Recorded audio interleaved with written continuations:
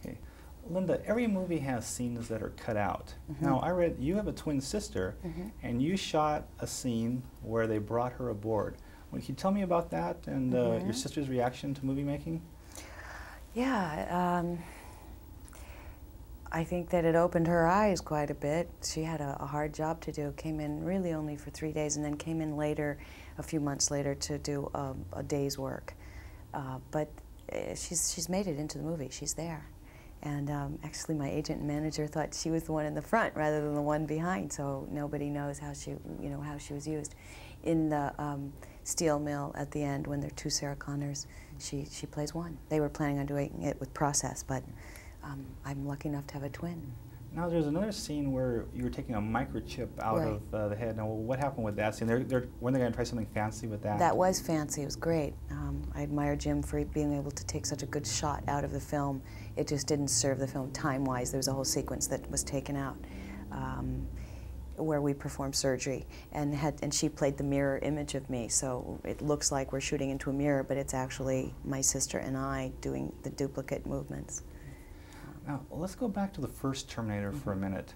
Now, this film, a lot's been written about the large budget. Now, Mm-hmm. the first one, was there a lot of pressure when they were making the movie to bring it in on budget, on time, and how did that affect the folks making the movie?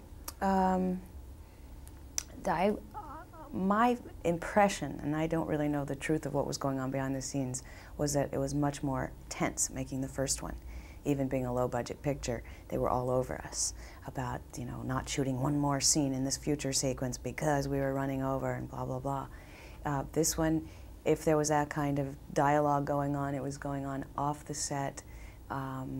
Obviously, we were all struggling to get the job done because it was an enormous job, but we didn't feel it it did not impact nearly as much on the set. Okay. On the first film, when you found out that Arnold was going to be your co-star, Mm-hmm. was there any hesitancy or reluctancy on your part because he wasn't really known as being an actor? Yes, yes. I think I was inclined not to take it as seriously when I found out it was Arnold. Up to then, he hadn't done, any significant acting work. I hate to be snobby, but, it was hard to relate to the vehicle as anything that was really important. And I didn't realize how good it was until it was done. Now, a lot's been said about the physical training in this movie. I'm not going to ask you about lifting weights and all that Right. stuff. But the weapons training as opposed to the weight training, Mm-hmm. which was harder, not physically but emotionally for you to do? The weapons training. You get the gift of getting to look at your muscles change and your body, being sculpted differently. With the weapons training, it was just a whole different mindset that I had to find. And I resisted it. It was very hard to be in a position of, somebody else in a position of authority and working with weapons that, you're not comfortable with. It was tough.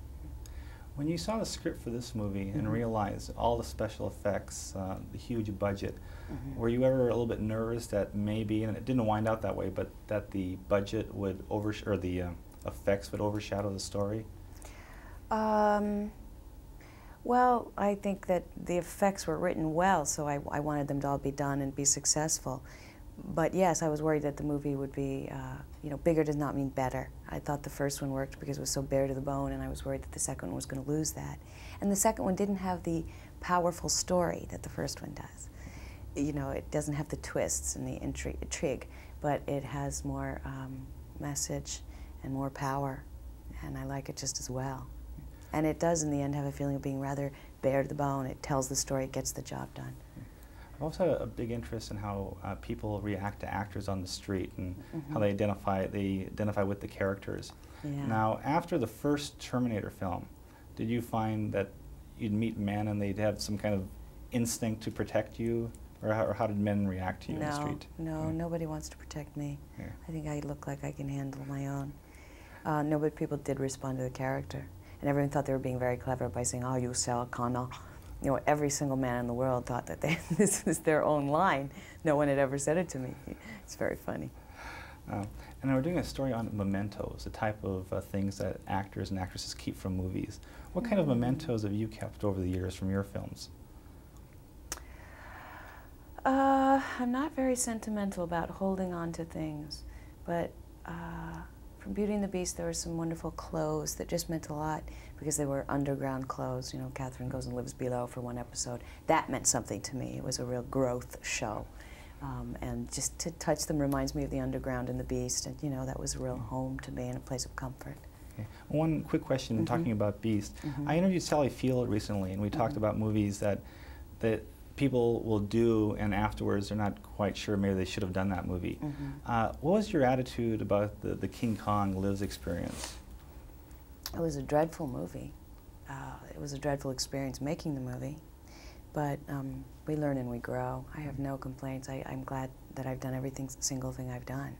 We had nothing in that movie but a big blue screen to look at.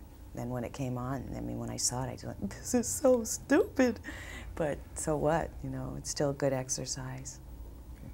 Great. All right. Thanks, sir. You're speaking just the right amount of sound bites there. I'm trying. I'm trying.